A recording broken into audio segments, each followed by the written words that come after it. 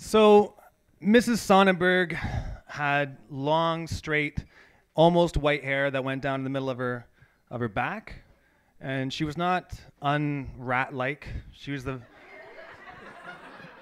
vice principal of my high school, and when I was in grade 11, I saw Mrs. Sonnenberg all the time. I saw her because I got elected as our school's president. I don't know. I never knew why we didn't have a prime minister. I guess it sounded like less. Like you wanted to have more power. You wanted to be president. Oh, he's the prime minister. Oh, who cares? Where's the president? You know. And it's not prime minister's choice coffee that she drank. And so,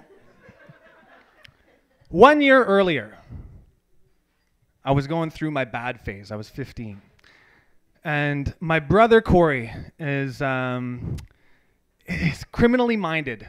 Always and forever. He still is to this day. I'm not gone to jail, which is probably why he's very good criminal mind. And my brother had a problem with authority.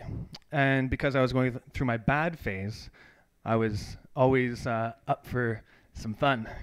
And so one day, my brother, he came over to me and he's like, "Hey, Steve, you know that dance that's coming up? The high school dance?" I said, "Yeah, I know it's coming up." He's like, "I made some dance tickets. I got the same paper, and I put like fake stamps on it, and I have all these dance tickets, but I've already sold them to, none of my friends want to go. They're all like trench coat wearing people, and they didn't go. I don't know what they did actually. They drove around a lot. And so he gave them to me as his go-between. And so dance ticket in those days were $6. And so I decided to sell them for $5, which was a better deal for the consumer and a great deal for me because I didn't pay anything. And so we sold tons of tickets. I would say the School of Simcoe Composite High School was about 1,100 students, maybe 1,000. And it was the school in the middle of Southern Ontario where all the other schools were a lot smaller than that school. Some people came to the bigger school. So we had about 1,000 people, give or take. And I reckon I sold about 100 tickets? No, 75. Let's say 75 to 100, because that could have been the actual number. I had to cut my brother in for everything I sold. I didn't get all the money. And so as I was selling tickets, I was feeling pretty good about myself because we were making all this money. And I just had to say, "Hey, do you want a $1 off a ticket? You want one? Here you go." And like, "Oh, sure, I'll take one." No one asked no one about an eyelash. Until Devin Rufinak came up to me. Now, Devin Rufinak asked me for a ticket. He's like, "How much?" I said, $5. And he's like, I don't want to pay $5. And I said, "Well, you kind of have to. You could pay $6 if you really want to. Go over to that table over yonder and pick up a ticket for $6. He's like, "I'll tell Mrs. Sonnenberg if you don't give me a ticket." So I got a little bit mad, but what could I do? He was holding all the cards, and I gave him a ticket. And it wasn't until about 3 or 4 hours later, maybe an hour and a half before the dance was due to open, when I got a phone call. I didn't get the phone call. My father got the phone call from Mrs. Sonnenberg. And it was kind of like this. It's like, "Hello? Yeah, he's here. Who? Mm-hmm.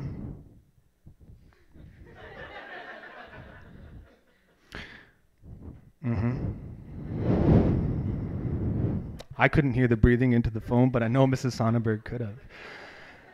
And then he put the phone down real slow. And my dad had a hot head, and so when he was super quiet, you knew it was like he was really, really, really mad. And he's like, "You got to go into the school." And I went in, he drove me in. And Mrs. Sonnenberg said, "Did you sell some dance tickets?" I said, "Yeah, I did it." "Were you the only one that did it?" My dad was there.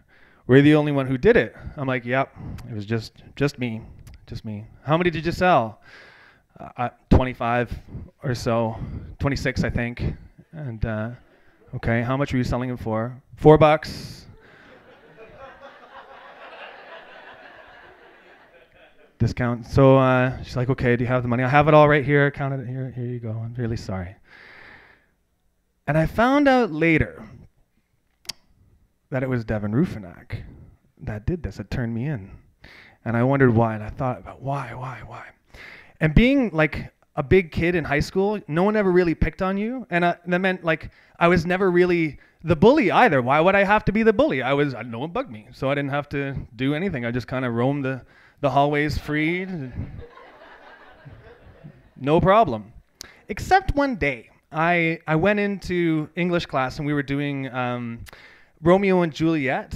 And so our teacher, Mr. Allgood, he allowed us to do like a video of our presentation. So we did our videos, and Devin Rufinak and his group did a video, and they did a commercial in between the scenes. And the commercial, there was a commercial back when for Bugle Boy jeans. Do you guys remember, anybody old enough to remember Bugle Boy jeans? Here's how the commercial went. A beautiful woman comes up to some dude and she says, those are Bugle Boy jeans you're wearing. And the guy is like, why, yes they are. And she's into him because the jeans are great, I guess, and so that's what makes you buy the jeans. So they decided to do a satire of this Bugle Boy jeans commercial. And now Tara Smith is still to this day gorgeous. She always was, always will be, I think, and she was in the commercial as well. Devin Rufinak was kind of a sickly little tiny kid. And he decided, I don't know why, Devin Rufinak decided that he was going to do the Bugle Boy. He probably just wanted to get close to Tara. And so he did it without a shirt on, this kid. And Tara came up to him. If he was like this, she's like, are those Bugle Boy jeans you're wearing? And then down his stomach, she rubs. And for any straight person, I think, no, wait, straight men or a gay woman would be like really turned on by Tara Smith touching you in a slow manner like that. And so when the camera panned down, it went to poor little 15-year-old Devin Rufinak's Bugle Boy jeans. Mr. Allgood, for some reason, was out of the class, leaving to devious mind Steve was like, this is the best thing this is before like internet porn and stuff. And so we were like, oh my God. So I have the remote that's actually on a wire connected to the TV, and I pause it and I rewound it and paused it slow motion, and I put Devin Rufinak. He was humiliated beyond. Could you imagine having your little boner on like display for the entire English class to see in slow motion over and over again?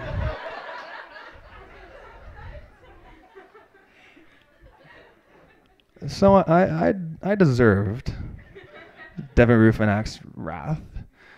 And Mrs. Sonnenberg said, you're never allowed to come to school dances. And she kind of didn't say anything after that. And I'm like, this week, next month? She's like, no, ever. We don't want you back. You can never come to a school dance ever again. So I was banned at 15 years old in grade 10 from ever going to a school dance again. And I saw like all the sexlessness that was going to happen to me afterwards. And luckily, I